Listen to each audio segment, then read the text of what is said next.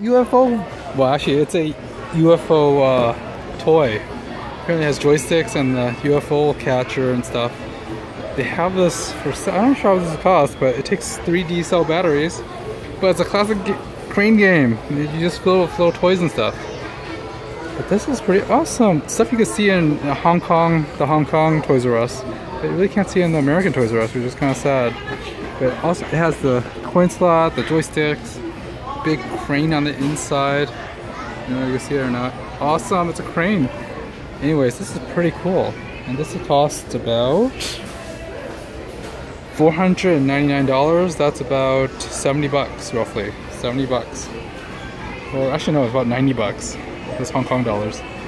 But yeah, it looks like 3 D-cell batteries and 6-year-old and up.